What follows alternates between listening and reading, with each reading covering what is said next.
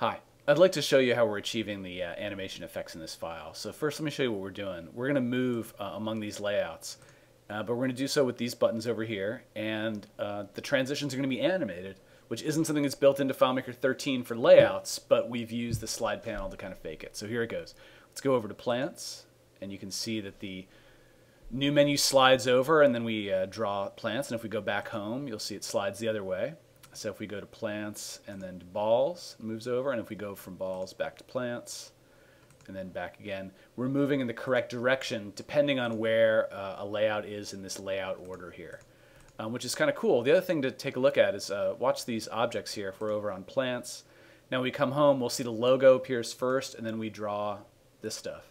So it's a nice effect and can make solutions look really professional.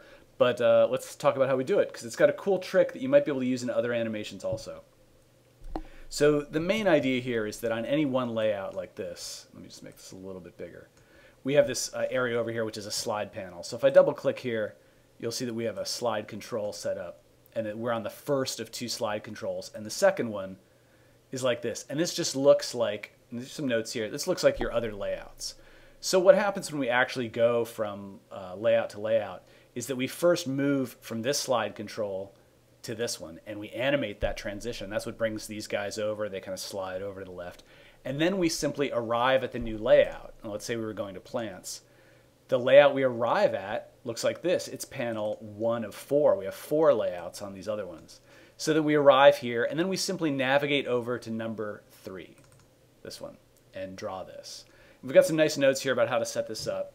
And basically the idea is that we've got a slide panel on either side. When we need to go to the right, we use this one. When we need to go to the left, we use this one.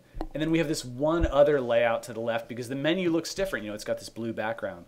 So we want, when we go to the left, we want, from a regular layout, we want to use it. So how do the scripts and stuff work? Well, there's a really neat script. So let's go from home over to plants and take a look at that. So we're going to put on the script debugger. And when you fire this off, we're basically just passing in a parameter of plants into the script go to layout name. But there's some neat stuff going on here. So watch what's happening. First, we have this if from timer. Let's ignore that for now and just come back in here. Basically, we just set the layout name, check for some errors right here. Then if the layout name is the same layout we're on, we're going to kind of just go to the correct slide control and abort. But if it's not, we're going to go to one of these objects. We're going to do the animation, right? We're going to slide over to one of the other objects, slide over to the other object here. So let's just run it through. Let's go through here. So we're not going to home. Sorry, we're on home, so we're going to go over to the right. So we go one panel to the right, right? So that's our animation effect. And then what do? We install an on timer to run the same script again with from timer.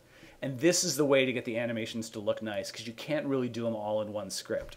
So if we keep going, you'll see, boom, it calls the same script again. Now the parameter is from timer. So now all we're going to do is go to the layout that we threw up into a global variable. That's got its own onObjectEnter script to make sure it goes to the center panel. Remember, we have these panels on either side we just use for animation. Use the center panel, and then we're done. So it's that on timer that kind of lets you smooth out FileMaker's animations. A couple other little things here. I think obviously we would prefer for this to be native. I don't like necessarily working on layouts where I have these additional slide controls hanging out on either side.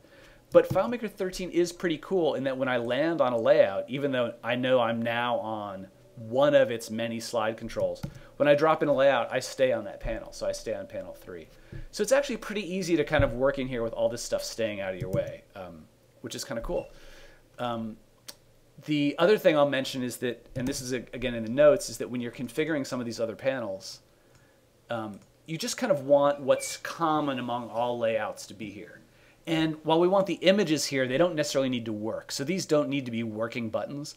You just want to have the image of whatever's common among all your layouts kind of on these layout 4 and layout 1 over here.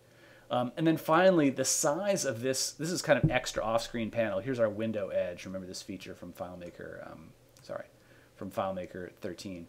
There's our window edge. And the size of this slide panel off to the right does matter in the animation. And if it were not here at all, the only thing you'd see animate was kind of this little rectangle.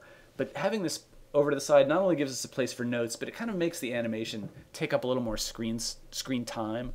And I kind of like that. So you can think of it as a way to delay the animation, which is pretty nice. And then the only other tip I'll leave you with is to make sure that any objects like this that are on slide panels that are big are locked. Because it's really easy to accidentally nudge this baby, 1 pixel out of the way in either direction, and to kind of confuse yourself.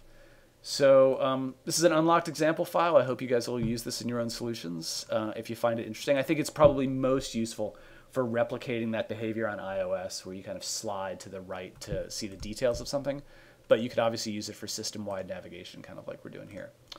Hope it helps. Thanks.